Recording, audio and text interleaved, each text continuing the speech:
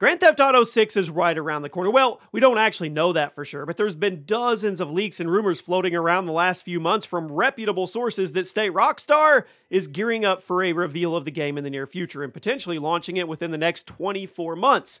Now, with how little we know about the next Grand Theft Auto game, the prospect of a new trailer and gameplay showcase is exciting. I'm personally eager to see what's changed since that giant gameplay leak from last year.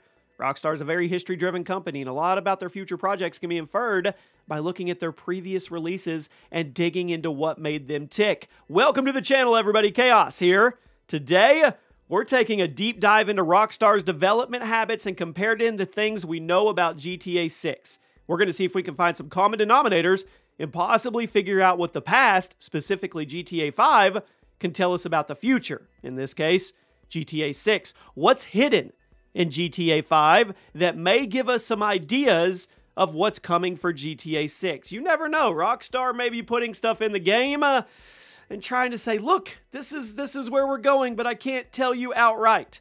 Let me know in the comments what you want to get out of GTA 6. Drop a like and let's dive into this. Now, the first thing we can learn from GTA 6 in regards to the release window and the development time.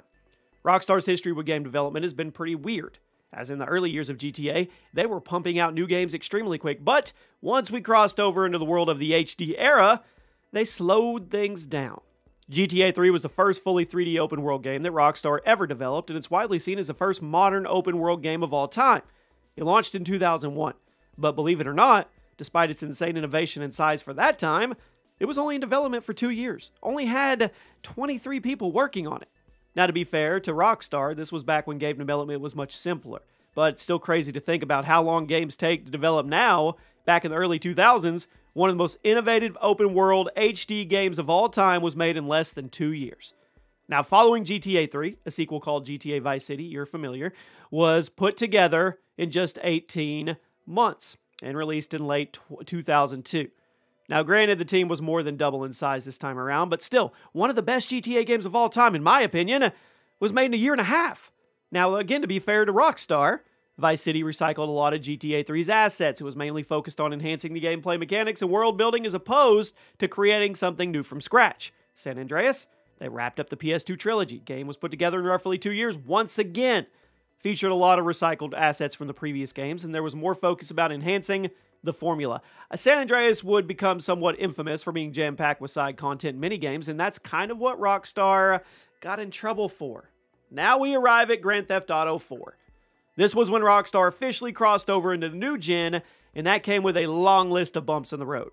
The game was being built for the first generation of HD consoles, which meant almost anything they had done in the previous GTA games had to be remade from scratch. This is part of the reason why GTA 4 was relatively stripped down and less goofy than the previous games. I mean, not only did Rockstar want to tell a more grounded, realistic story in the HD game, they needed to put a lot of additional time into creating the world and making sure everything looked good, which meant a lot of side content and mini-games had to be cut. Now, compared to the PS2 trilogy, GTA 4 is missing quite a bit of content, but it's still considered by many to be the best game in the series because of how fine-tuned everything is. The shooting was improved, the AI is great, the animations were good, the attention to detail, it's incredible. Playing GTA 4 today, it can be easy to forget that the game came out in 2008, but I know that's not the topic. I just can't help but gush about GTA 4 when I get the chance. It was in development for 3.5 years, by far the longest cycle of any Rockstar game at that time. The jump to HD graphics meant the team had to learn to fly and push this new technology to its limit, which became something that Rockstar was known for. No matter the game, Rockstar is always going to push things to their absolute limit, and that was also the case with GTA 5, which is the real reason I started going on this development rant in the first place. I promise this is all going to make sense. Just stick with me, okay? GTA 5. In development for 5 years. Once again, most of its content had to be rebuilt from the ground up as opposed to recycling GTA 4's material. Not only was GTA 5 huge compared to Rockstar's other work, but it was also by far the most alive map they've ever made. Tons of times and assets put into modeling real-world Southern California locations in order to make Los Santos as realistic as possible. They wanted to make sure every little bit of it felt true to life, which means lots of new radio stations, thousands of NPC dialogue lines, a complete overhaul of the gunplay, cover system, make it all modern. There was also a total overhaul of the driving from GTA 4 in order to make it smoother, less clunky. We could go on and on. That was greatly appreciated, although there will always be people who prefer the less durable nature of GTA 4's driving, but that's not the point. The point I'm getting at is that with every new GTA game, Rockstar takes more and more time to get the job done because not only are they rebuilding most of their content from the ground up on a new engine in a new setting, they're also doing their best to make each game feel distinct from the others. In other franchises like Call of Duty or Halo, a lot of things are copy-pasted from game to game, but mechanics, animations, textures, maps, you name it. Rockstar seems to refuse to take that route, though, because they want every game to feel like it's a total evolution of the last, which is why GTA 6 has been in the oven for so long.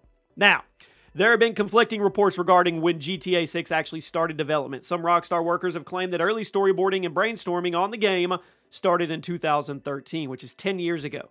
But rumors of actual development didn't start floating around until 2015, which is 8 years ago. Then again, Red Dead Redemption 2 came out in 2018, and that game was reportedly in development for close to 8 years, so it's not likely that GTA 6 entered legitimate production until after RDR2 launched. Most industry insiders agree. GTA 6's development really kicked off in 2019, meaning it's been in development for about 4 years. So given what we know about how long Rockstar likes to take with their games, a 2019 development start would probably put GTA 6's release date around 2025 or 6. Now, it gives it 7 years in the oven, which I think is fair, especially when you consider that for about 2 years, everybody was working from home, and there's only so much you could get done. Now, there's been a number of reports coming out stating that GTA 6 is going to launch late 2024 to early 2025, which means if the 2019 development start time is accurate, that's about 5 years in the oven-ish. That may seem a little quick by Rockstar standards, but then again, if storyboarding and brainstorming actually started in the mid-2010s, 5 years of active development might be long enough to get the job done in solid fashion. So, when we're looking to the past for ideas on the future, GTA 5's open-world design and modern-day setting could give us some clues as to the areas where Rockstar wants to improve. In the leaked gameplay from last year, we learned definitively that GTA 6 is going to be set in a modern day, which I actually found a little surprising, but it is what it is. Rockstar likes to keep their games as true to their time period as possible, and if GTA 6 is being set in modern day, we can look at the things that were parodied in GTA 4 and 5 to get a good idea of what the team is doing this time. Of all the recent events that would make their way into a Grand Theft Auto game, I'm fully expecting there to be some kind of cryptocurrency plotline in the game, and I'm 99% sure there will probably be Teslas driving around.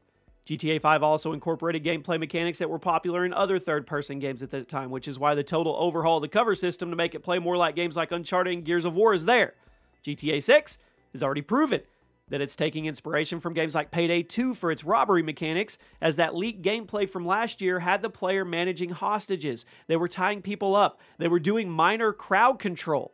There is also now a prone button, light stealth mechanics, which makes total sense given how popular things have become in AAA games over the last decade. After all, you'd be hard-pressed to find a third-person AAA game from the last 5 to 10 years that does not have some kind of stealth mechanics. Now, I'm also guessing that GTA 6 is going to take cue from recent shooting games and incorporate things like predictive recoil patterns and more skill-based shooting. However, if there's one thing that I really don't want to show up in GTA 6, it's enemy levels. The league gameplay showed some light RPG elements, including player levels, which I don't really want this to mean that the enemies will have levels. I don't. GTA is a sandbox game where you're supposed to figure out solutions to your problems on your own, and that includes dealing with cops however you want. It would seriously break the immersion if you were driving around the map and then you got stomped by a level 50 super cop with a minigun, all because you were playing too well in the previous missions. Don't make it happen. Rockstar loves taking inspiration from recent games, and they're clearly doing that for GTA 6, but the inclusion of RPG elements, that worries me. Red Dead Redemption 2 did its best to incorporate light RPG and survival elements without needing to use enemy levels, but now that GTA 6 is seemingly taking things a step further, I just really hope Rockstar doesn't take a page out of Ubisoft's book and start giving all their enemies levels. So overall, GTA 6 is shaping up to be, you already know, the biggest game of all time. I'm excited. There's a handful of Rockstar habits that I'm hoping don't find their way into the final product. I'm all for a deep open world with an insane amount of detail, and I'm definitely down for some Payday 2-esque mechanics, but other things like character levels and enemy levels, I'm iffy. Rockstar does like to carve their own path for their games, but they also like to prove why they're on the top of the mountain in AAA gaming, and that means they like to prove to everyone that they're the best at whatever's popular. That's why GTA 5 had cover shooting. That's why RDR2 had survival mechanics. And it's why GTA 6 is looking like it's going to be what it is. Now, I want to remind everybody that things I'm concerned about aren't 100% confirmed yet. So the only evidence we have from them are older leaked builds of the game. And even within that build, the problematic mechanics weren't super deep or anything, like I said. So I may be getting a little too ahead of myself. I just really don't want to see GTA 6 turn into a Ubisoft game. I don't. I want it to be GTA 6. So you let me know. What do you think about the game in the comments? Is there anything from GTA 5 that we can predict for GTA 6? Do you think there's anything hidden in the game that Rockstar's trying to give us these clues about when it comes to the new game? I'll keep you guys covered if anything new breaks, and I'll see you soon.